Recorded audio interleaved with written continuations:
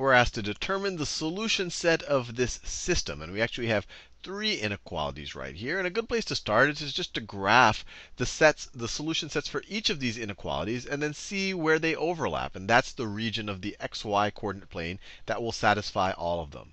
So let's first graph, well, let's just graph y is equal to 2x plus 1. And then that includes this line, and then it's all the points greater than that as well. So the y-intercept right here is 1. If x is 0, y is 1. And the slope is 2. If we move forward in the x direction 1, we move up 2. If we move forward 2, we'll move up 4.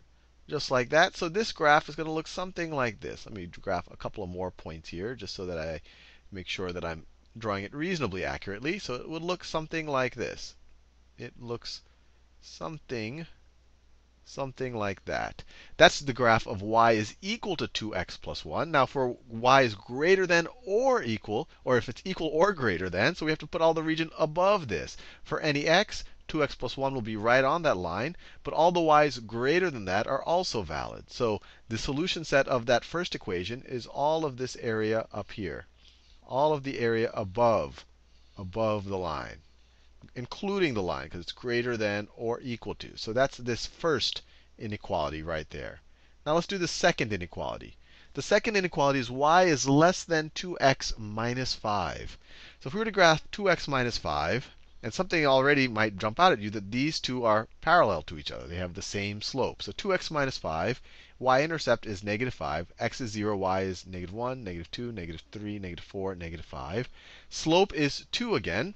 And this is only less than, strictly less than. So we're not going to actually include the line. The slope is 2. The slope is 2. So it'll look something like that. It has the exact same slope as this other line. Slope is 2. So I could draw a bit of a dotted line here if you like. And we're not going to include the dotted line, because we're strictly less than. So the solution set for this second inequality is going to be all of the area below the line, right? For any x, this is 2x minus 5, and we care about the y's that are less than that.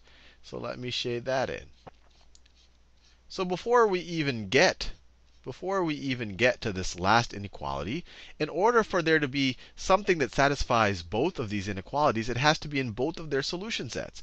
But as you can see, their solution sets are completely non-overlapping. There's no point on the xy plane that is in both of these solution sets. They're separated by this kind of no man's land between these two parallel lines. So there is actually no solution set. It's actually the null set. There's the empty set. Maybe we could put an empty set like that, two brackets with nothing in it. There's no solution set, or the solution set of the system is empty. I mean, we could do the x is greater than 1. This is x is equal to 1, so we put a dotted line there for x is, because we don't want to include that. So it would be all of this stuff. But once again, there's nothing that satisfies all three of these. This area right here satisfies the bottom two. This area up here satisfies the last one and the first one. But there's nothing that satisfies both these top two. Empty set.